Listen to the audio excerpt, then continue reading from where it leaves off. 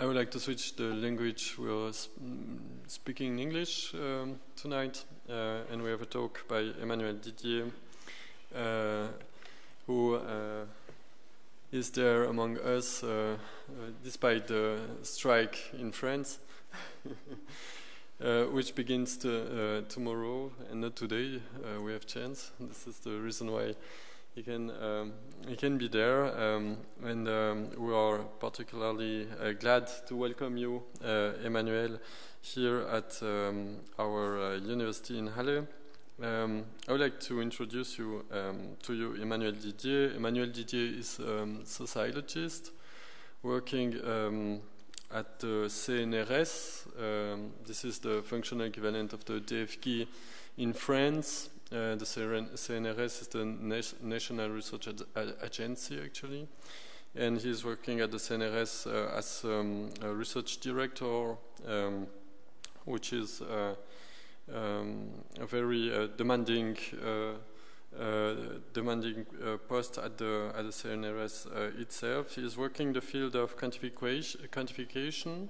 Quantification in sociology is a young field, but is a very important one. He has made research stay and also teaching stay at several universities. For example, at the University of UCLA in the United States, or at the University of Chicago. He is also teaching at the École Normale Supérieure in France, and also at Polytechnique, at the École Polytechnique in France, and also at the École Nationale de la Statistique et de l'Administration Économique. So everyone in France was also here at Berlin in 2006, I think you were there in Berlin. And he is publishing a lot of works on the topic of quantification in sociology. For example, the book who is coming out next year at the MIT Press about America by Numbers, Quantification, Democracy and the Birth of National Statistics. And he has also published several works, for example, on benchmarking with Isabelle Bruno and the French state under statistical pressure, and also on statactivism, which is a kind of reappropriation of numbers and of statistics by civil society in order to influence the government decision, for example, and it was here in France. He's also working at the moment on big data in the field of health, and particularly related to the genetics and the constitution of databases related to human genetics, for example. So this is a broad picture of what Emmanuel Didier is doing in this field, and I would like to invite you to give your talk now, and we have the possibility after the talk to ask questions to Emmanuel Didier. Thank you.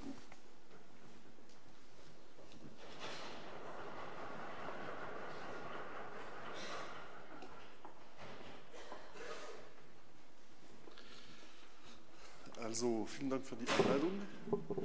Ich bin sehr froh, hier zu sein. But I will speak English, because it's too hard to speak in German for the whole talk. So my talk is entitled Quantitative Marbling. 19 is the number of France Telecom employees who took their own lives at the workplace in 2007. The spate of suicides would raise questions over corporate culture and would bring the telecoms group and its former CEO, Didier Lombard, to trial earlier this year on charge of moral harassment. Among the many figures put forward during the proceedings, total company debt, number of employees' resignation, and so on, One number above all others, the number 19, which we will expound upon later, played a critical role. The figure, initially compiled by trade unionists, would shock the nation and force French officials to publicly distance themselves from the group's corporate policy. In other words, the number would infiltrate myriad layers of French society to influence ordinary workers and decision-makers alike. Ultimately, the figure itself played a key role in bringing a corporate policy into the public arena. This number, 19, perfectly illustrates the impact of quantification within social contexts.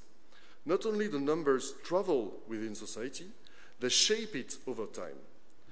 Based on this premise, we contend that numbers infiltrate society to its very core to form a network of veins of varying shape, depth, and size, referring to here as marbling. This paper proposes to develop the concept of marbling and to expand upon both the underlying meanings and the consequences associated with its use to convey the powerful influence of numbers in society.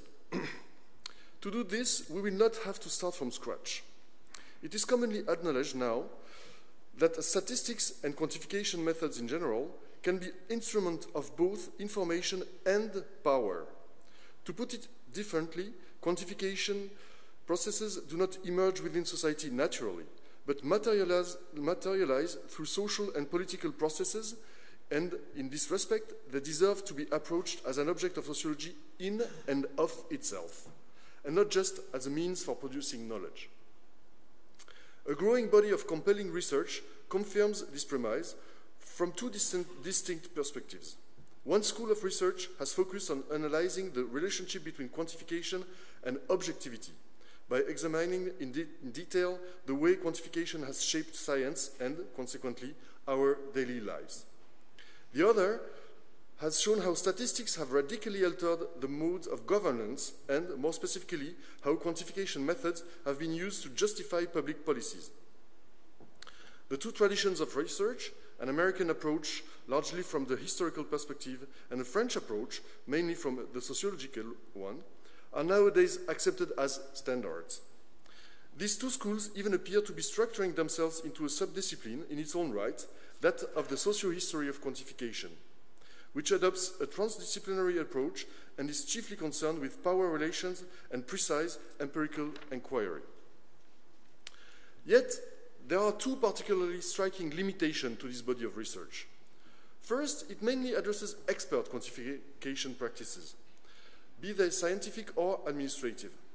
Other than a few rare counterexamples, a bottom-up perspective is rarely used when looking at the pyramid from the position of ordinary quantification processes. Yet, our daily lives are subject to an increasingly powerful and often problematic flow of quantities. Second, the socio-history of quantification has yet fully to evaluate the mass arrival of big data. Up to now, it has mainly focused on quantitative forms that pre-existed this flood of new data. It studied surveys, accounting, indicators, etc. There is, of course, a body of literature on the subject of big data, but excluding a few exceptions, the literature in question, by and large, is ignorant of the socio-history of quantification. So this paper aims to build on the tradition of this socio-history of quantification to explore new pathways via the concept of marbling to allow us to recapture these objects, ordinary quantification and big data. It is not a question of opposing different approaches to quantification, but rather of considering these as a continuum, allowing for the analysis of a wide range of interrelated practices. We will not focus on specific empirical fieldwork, but will suggest ways of furthering various areas of existing research to demonstrate the description and organizational benefits of the notion of marbling. In other words, our article offers both a program and an analysis. In this regard, we are laying the groundwork for a general sociological approach involving the exploration of social phenomena through the heuristic device of marbling. Thus, the socio-history of quantification is no longer limited to a mere subdiscipline of science and technology studies, but can be seen as a comprehensive method for the accurate study of almost any social object. So our talk will be structured as follows. First, for ordinary social quantification practices to be captured through marbling, we will start by proposing a new definition of quantification itself, and then we will see how this new definition enables us to develop the concept of marbling as a tool for capturing quantities within social context by looking at three distinct examples. So now my first point, defining quantification. Socio-historians of quantification commonly define the activity of quantifying from the perspective of the expert. Through this top-down approach, though this top-down approach is admittedly useful, it nevertheless limits our insight into how numbers circulate between everyday and official contexts. It is therefore necessary to provide a broader definition than one customarily given. According to Desrosiers, quantification is the act of expressing in numbers that which is originally stated in words. This definition is rooted in mathematical theory, in which a measure is a function between any set of elements, not exactly any because it has to be a Boolean structure, and real number. Each element in the initial set is associated to a number, in other words, to its measure. Desrosiers insisted that in real life, these transformations are part of a two-step process. First, the actors need to agree on what deserves to be quantified, which requires determining equivalences and categories. And next, second, they need to measure them. It has to transform agreed upon entities into numbers. For example, it took several decades of conventional groundwork to define the category of unemployed, as differentiated from the independently wealthy, from the person who are sick, from the inactive population. And ultimately, after this made it possible to measure unemployment rates by conducting a very complex national population survey. Though the accuracy and relevancy of this definition is undeniable, it places the emphasis on expert practices. To establish initial conventions, like the notion of unemployment, and subsequent measurement tools, like the employment survey in France or in Germany, one must have significant cognitive, economic, and institutional resources. Since Desrosiers was chiefly interested in the work of his colleagues at INSEE, the National Institute of Statistics and Economic Studies, his top-down view of quantification is not surprising and offers, what is more, a fascinating account of the processes we are interested in. But it also makes it difficult to demonstrate the key but often overlooked role of ordinary quantitative processes in the production of numbers in society, including when experts themselves use ordinary numbers. We must insist here on the fact that quantities are omnipresent in our daily lives, and not just in aspects related to official businesses. Of course, some figures do emerge from a substantial amount of investments in forms, to use an expression invented by Thévenot, as with the official unemployment numbers we chat about over a coffee. Others, however, are basically straightforward.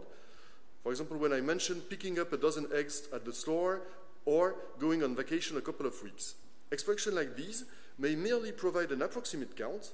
For example, a couple of weeks could mean either precisely 14 days or roughly 14 days, but they do in fact count. Social sciences have corroborated this direct role of numbers in everyday social contexts. Historians, for one, seem never to have encountered a society devoid of numbers. Furthermore, according to specialists in ethnomathematics, a sub-branch of anthropology that emerged in the 70s, specializing in the study of mathematical practices, there are no known societies without accounting systems. The only difference lies in the complexity of the systems used.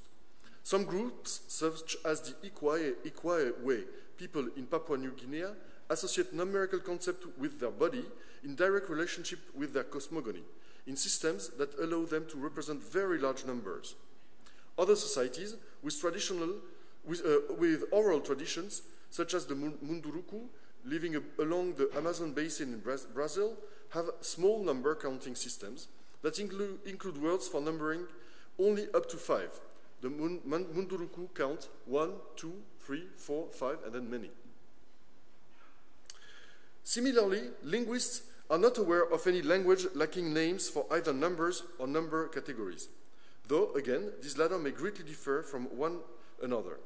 Alongside our system opposing the singular and the plural, languages may include a dual form used to refer to two entities, as does Arabic, or a vocal used to refer to some or a few items, often between 3 and 5, as does Mavea, spoken on Mavea Island in Vanuatu. Lastly, cognitive scientists specialized in the ontogenesis of numbers and numeracy, meaning the way mathematical concepts are acquired by young humans, argue that all humans have a well-developed sense of numbers even during the first year of their life. Therefore, numbers are entwined with our everyday practices, the languages we speak, and even our consciousness, which obviously cannot be discarded. All healthy society have numbers in common. Dorothy Imai from UCLA argues that numeracy, the ability to produce and manipulate numbers, emerges first on the social level, and only afterwards do interactions between the general population and the state produce more expert numbers. This direct presence of numbers can be accounted for by our determining categories that allow us to identify subsets of individuals within some categories. Wherever there is a series of units, names and numbers are inextricably intertwined. These numbers constitute an immediate resource for everyday actors. They can use them to present arguments without needing to do the heavy groundwork of establishing expert equivalences and carrying out subsequent investigations. Often, the work is already done and the result readily available. We don't need to be expert to count different cases, to evaluate quantities, and to make numerical comparison of entities. These operations are similar to and are readily available as other non-quantitative language devices. We quantify individuals by saying two, just as naturally as we qualify them by saying children. In other words, nouns have no primacy over numbers. They are both resources at the same elementary level. Quantification, seen from this perspective, is not exactly a question of transforming nouns into numbers, but of choosing from the linguistic, practical, and cognitive resources of a given society resources that are numerical rather than literal, but that coexist nonetheless. Quantification is first and foremost a matter of opportunity contingent on a set of possible resources easily and equally accessible to all individuals in society. This definition of quantification is easy to use for any socio-history of quantification study. We see quantification occur whenever we see actors put forward a number-based line of reasoning. Therefore, anytime we read, see, or hear 2, 6, GDP, a credit card number, or any other number form, the numerical argument meets our definition. In keeping with the principles of pragmatic linguistics, we view it as part of a set of practices that interest us as a whole. However, it is easily identifiable symbols of the number figures that trigger our interest. This definition calls into question the difference between specialized and ordinary quantification processes. Clearly, professionals do not systematically start by transforming words into numerical entities. On the contrary, in the very early stage of their operations, they also use ordinary numbers, which they gradually consolidate through aggregation, hybridization, operationalization. Take, for example, the INSEE statistical category homeless. It initially relies on the non-specialist contribution of community actors.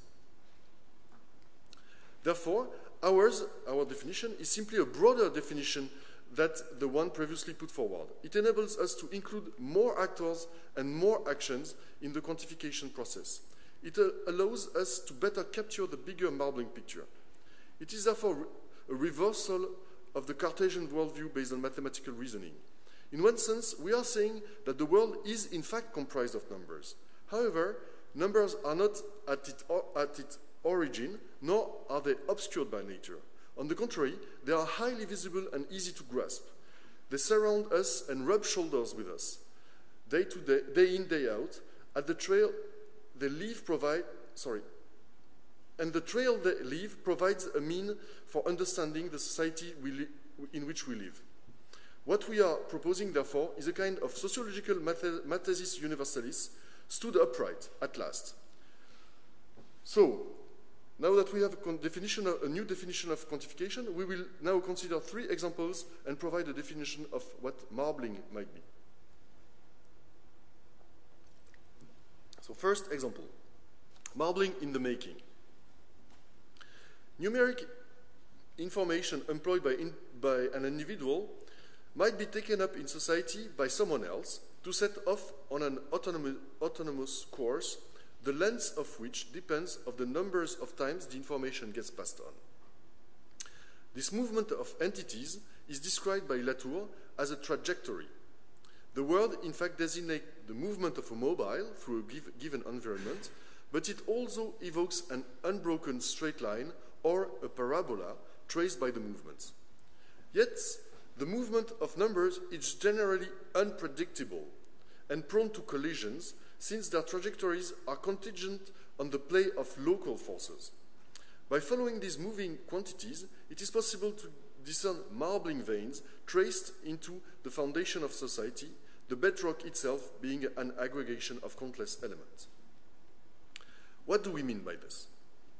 One particularly enlightening answer is found in the essay Stat Activism that we edited with Isabelle Bruno and Julien Prévieux, that examines cases in which quantification processes are used by militant activists to challenge institutions perceived as unjust.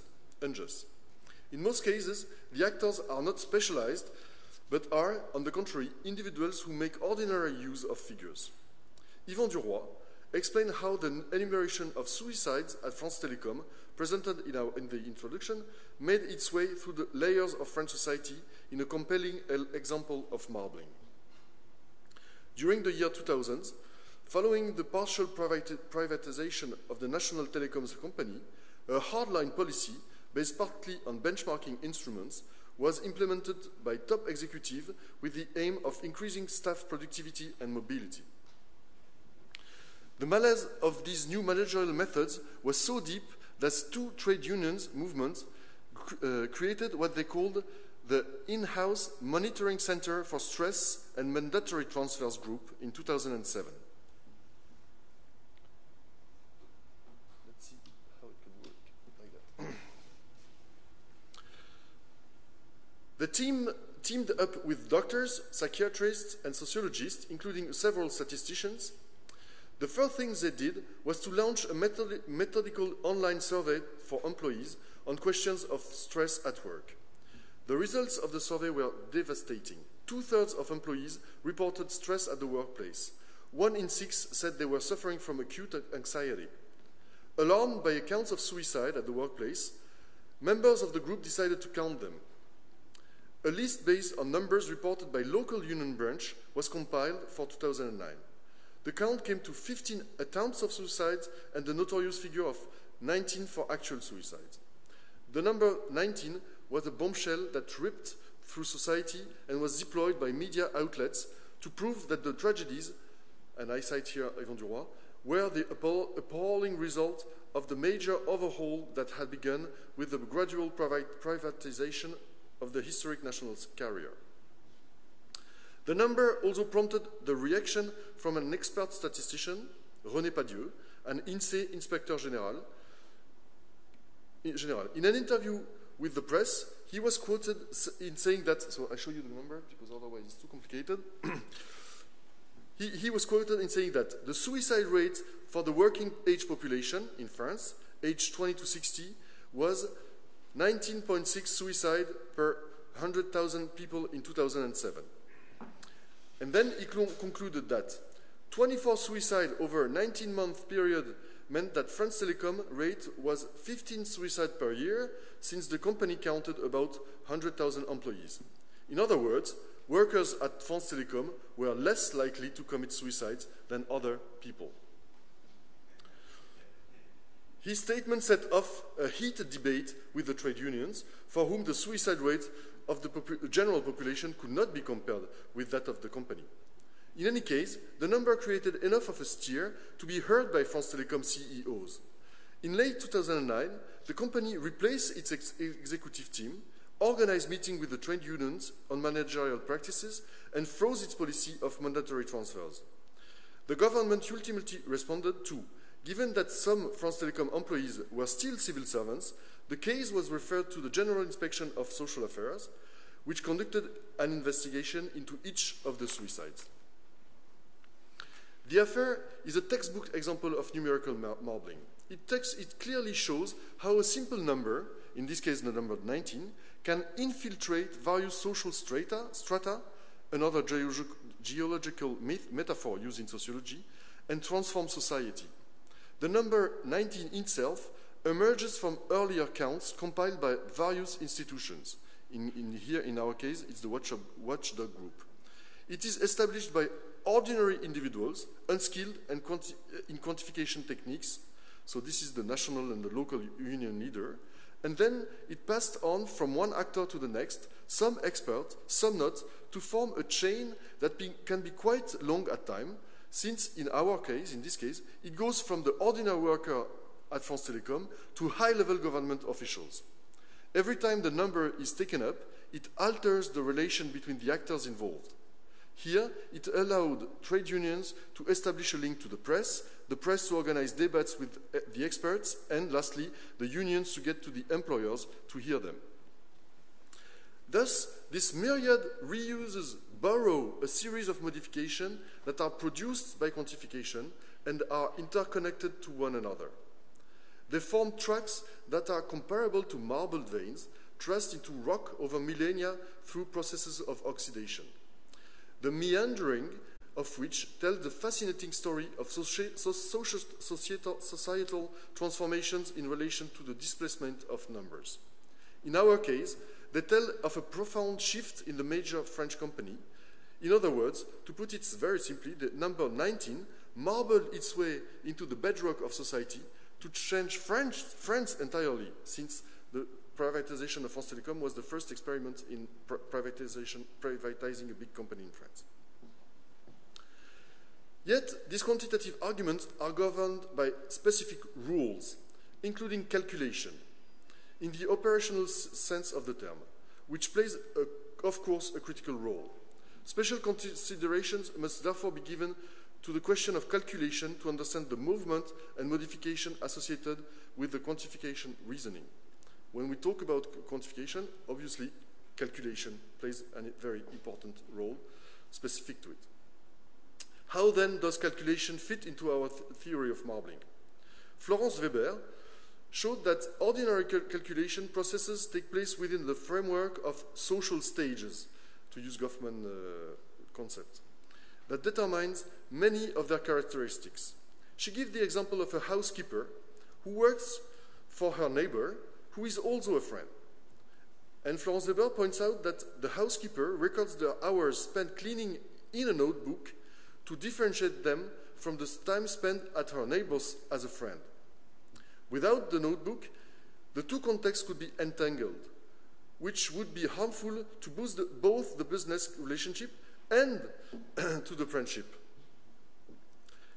So the notebook is essential to the calculation itself. Considering the similar theory of Calon and Muniesa on calculation made by leading experts, for example, stock market quotes, one could argue more generally that calculation occurs only on social stages that determine the method of calculation used. Thus, the nature of marbling, as carved by calculation, is largely dependent on the social framing in which it occurs. Calculation is not only something out of reason, it's something that is organized by social frames. So let's finish with this case of numerical marbling in the making by insisting on one of its key properties, that it at once holds together and is held by the various unveiled elements that constitute the calcite block.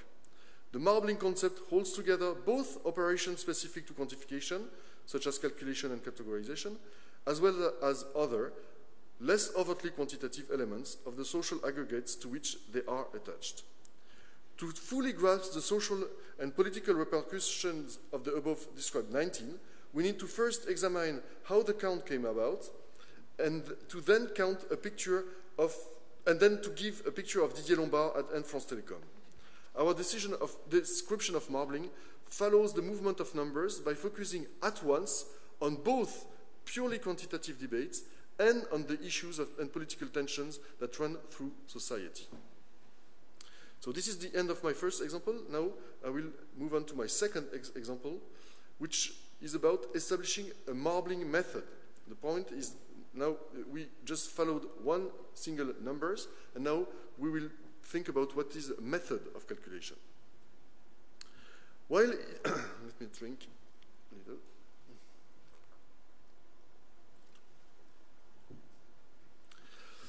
While it is possible to observe the process of marbling in the making, as we've discussed above, marbling can also be observed after the fact, a posteriori, by examining the veins most frequently followed by numbers. Such an approach allows us to identify what is commonly called a method, in other words, a series of procedures or mechanisms whose interactions are regulated with the aim of quantifying a given object over time. The method is the stabilization of marbling vein over time. The remarkable success of quantified self-movement is a good example of such stabilized marbling veins. Initiated in San Francisco in 2007 too, the movement involves show-and-tell style meeting where self-tracking participants share personal data. Such processes of self-quantifying are nothing new. But what sets the current movement apart is that, for one thing, data can be collected automatically by using wearable sensors, such as watch bands that measure biological signals and connected bicycles, etc. And for another, public meetings can be organized during which participants share self-tracking experiences. For example, self-trackers interested in sleep quality may use sleep tracking devices which allow them to share information on dedicated databases. The data entered on a daily basis plots an individual marbling curve that can be shared during meetups. These shared self-tracking experiences, which are generally concerned with health, have been criticized by some as having an undeniable element of self-gazing and voyeurism. But even so, quantified self meetups have developed all over the world. Routine produced by self-quantifiers can therefore be seen as a marbling process comprised of extremely stable social aggregates, which methodically express a set of figures that describe changes in measured object over time. The marbling veins thus produced are doubly personal, in that they measure the sleep pattern, say, of a given participant, as well as their approach. In other words, the uniqueness of the marbling vein lies not only in the spikes and dips traced by individual statistical curves, but also in the choice of what is to be measured. In other words, what participants perceive to be the object most suited to quantification. And yet, the data produced are commensurate to that of other fellow self-quantifiers, since standardized self-tracking technologies such as wrist wearable devices, sensors, and collective databases enable users to rate themselves against the group's overall average, and then discuss the rating publicly. Each of these veins of marbling merge to form a mother load of connecting individual strands. In doing so, the primary marbling vein provides an instrument for greater individual awareness and provides an instrument for greater individual awareness of and control over physiological cycles. This is an obvious moralizing element to quantification through self-analysis in that the data produced can be used to establish life norms. Given that the figures in question infiltrate and transform different layers of society, the geographical locations of quantified self-groups takes on a completely different meaning. It is representative of the societies that partake in creating these norms. We immediately notice that the group's distribution is anything but homogeneous, chapters' location being, by and large, concentrated in the large, major, global urban areas. This kind of marbling came about through the radical miniaturization of bureaucratic... So I want to show you this. This kind of marbling came about through the radical miniaturization of the bureaucratic quantification techniques of the first half of the 20th century, whose huge rows of coders and punching machines, so we see it on the left, on my right, on your left, gave way to today's sensors and computers that allow quantities to be produced in an equally stable and consistent manner, but at a completely reallocated organizational cost. It is important to note that while marbling can proceed from a method in the sense that it stabilizes operations, it is by no means a methodology, as the later word would be normative. On the contrary, marbling consists of the operations that actually produce numbers and that therefore shape social aggregates. Finally, stabilized marbling veins and those still in the making have singularity in common. A method is nothing more than a marbling vein in the making, which through repeated use will gradually consolidate the social aggregate that it is both holding together and being held by. Each marbling vein is unique. There is no uniform impact of quantification. Marbling is therefore a concept that captures either a mechanism, marbling in the making, or a consolidated result of the mechanism, the marbling method, through which quantification acts upon society. It furthermore makes it possible to capture often overlooked social phenomena, those that emerge from the symbolic utilization of numbers. So now I will proceed to my third example. Symbolic marbling. As we saw in the introduction, the methods and repercussions of quantification used as a tool for governing and providing evidence have been widely studied already. The problem is, though the interest of such association is undeniable, a substantial part of socio-historical quantification research focuses exclusively on those two areas of inquiry, to the detriment of other quantities, which may constitute marbling veins in fields far removed from science and government, but with significant social implication all the same. Consider the example dealing with an aggregate that would appear to have nothing to do with quantification, but that is marbled with numbers nonetheless, the art world. Aesthetic theory, since Kant, has tended to view works of art as perfectly singular objects, presenting infinite possibilities of imitation and interpretation. To quantify art under such terms, that is to say, to categorize works into series of units sharing various identical characteristics, is either to deny or disrespect that which makes a work artistic. But still, art has been quantified in the past. There is no need to give details on one kind of marbling veins, those traced by the series of quantitative tools that financialized the world of fine arts at the turn of the 19th and 20th centuries, and by doing so, transform artworks, initially indicators of the collector's good taste, into financial assets. Much has been written on the subject. Let us focus instead on a second way of quantifying art that the artists themselves have contributed to, namely by choosing the quantification of their own environment as the subject, the very subject of their work, and a source of visual interpretation. Let's first mention the work of Yamei, who, a contemporary accountant historian, who examined the surprising spread of account books in European paintings between 1300 and 1800. This period would see the development of accountancy and finance and would inspire a new category of professionals to want portraits representing their skills. Artists, then, would therefore begin to show an interest in these expert quantitative techniques as attributes of power. One compelling case is the census at Bethlehem by Peter Bruegel the Elder. So this painting is called The Census at Bethlehem, painted in 1566, which interprets the theme of the census in a highly original manner. The painting is a classical representation of a biblical scene transformed into a scene from the everyday life in Brabant during the Renaissance. Mary is pregnant, wearing blue, and seated on a donkey. Oh, sorry. No, so here is Mary. Maybe you see her? You don't see her? Yes? So she's sitting on a donkey. She is accompanied by Joseph, next to her. Figured at the center of the painting, the two are nearing a building where the villagers have gathered to be counted, in accordance with the Gospel of Luke, chapter 2.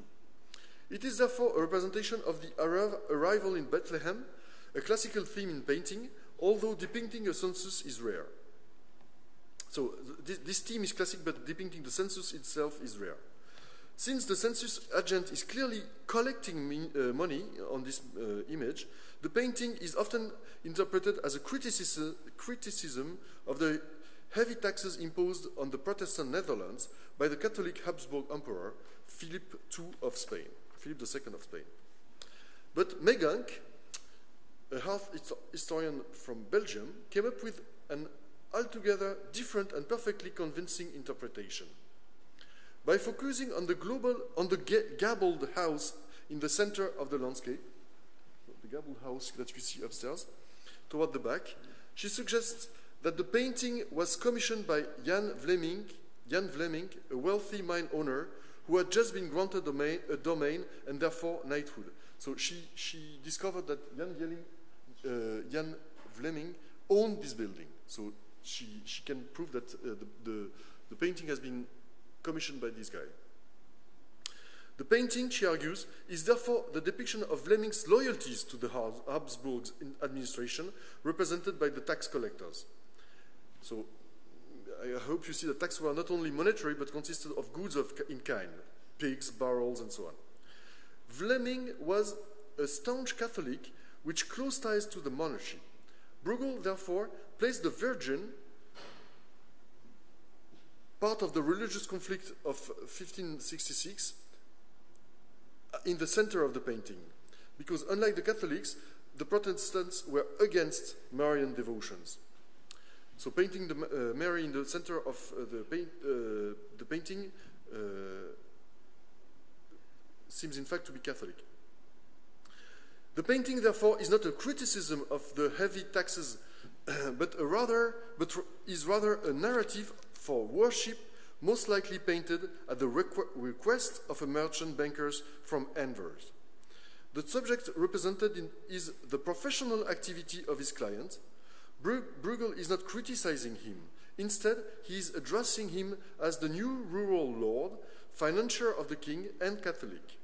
The painting can therefore be seen as a reinterpretation, not just a simple portrait, but a representation of the power conferred on accountants and bankers by numbers during the Renaissance. A giant leap forward allows us to take up the same question of how the power of financial quantification is represented in visual arts by following the marbling vein into the second half of the 20th century. Sophie Crass shows that a group of artists during the 60s and 70s explored the question visually, but this time by focusing on the question of how numbers had transformed the field of art. Thus, Les Levin, in Profit System 1, made works that consisted in his investing money in the stock market and then sharing the details of his investment portfolio and his earnings, which were actually substantial, with art magazines. The significance of his artistic gesture was threefold. He was short-circuiting the material production of the artwork, bypassing the actual art-making process that he considered he considered ironically laborious and illusory, and summing up art as a financial flow. By doing this, he was stating, on the one hand, that artists should stage their own means of subsistence, and, on the other hand, that contrary to the stereotypical image of the selfless artist, they, like so many others, were driven by greed. His artistic gesture was therefore an atypical self-portrait of an investment banker. Kras concludes by saying that Levin, together with other promoters of art as an investment form, transform qualities into quantities, the subject into the objective, and pleasure into business.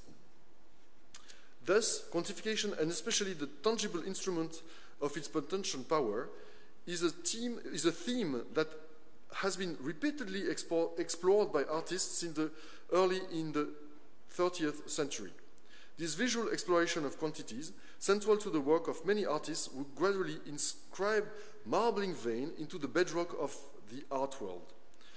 The further study of which could possibly lead to an unprecedented re-quantification of the field today. At the time, this example forces us to reconsider the potential of quantification. Neither Bruegel nor Levin use quantification as either a demonstration in the scientific sense of the word, nor as a direct exercise of power. Aesthetic consideration aside, it was the symbolic power of quantification that interested them. They weren't so much concerned with the empirical qualities of figures, which makes the enumeration of concrete objects possible, as with the capacity of figures to evoke abstractions and the unseen. This function, which can also be seen in Israel when streets are named with numbers, builds on a long Pythagorean tradition, the theology of which was based on numerical symbols. Thus, does numeric marbling give new symbolic potential to the role of numbers. All artists also work on the affect of quantities, meaning that they stir up our emotion and sensation. They remind us that quantification acts not only conceptually and politically, but also affectively. Looking at numeric marbling in fields that are a far cry from those usually prescribed by the history of statistics, science and politics, allows us not only to approach this discipline from a new angle, but also to refresh the socio-historical results on the social powers of quantification. Our illustration of how numbers are used in art is only one example among many of the potential for our approach. Recent literature, for example, has explored topics such as relations between quantification and violence, or quantification and emotional attachment to numbers. Having considered the three examples above of marbling, we can now offer a definition. Marbling is a sequence of unique and often unexpected social transformations caused by the movement of numbers within society. Numbers that can be singular, repeated in the form of a method, or symbolic in nature. All of these numerical veins are of varying length, meaning that each vein connects small or large number of individuals, the color of each vein differs too, seeing that they are produced by different kinds of numbers.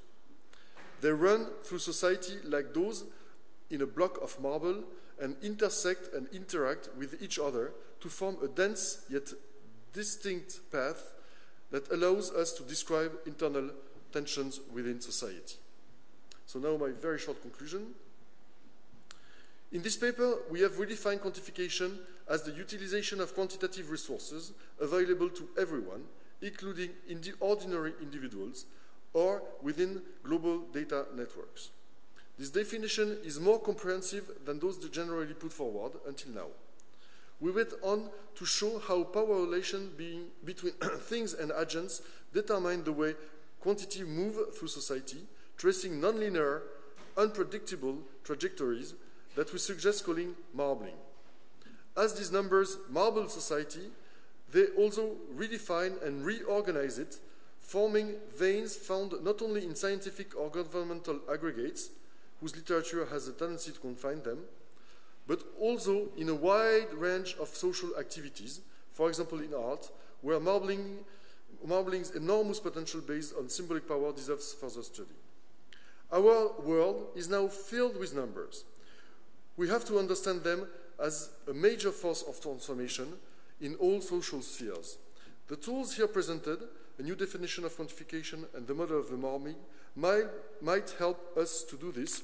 It opens up exciting perspective, I hope, to understand modes of transformation of most social aggregates. Thank you.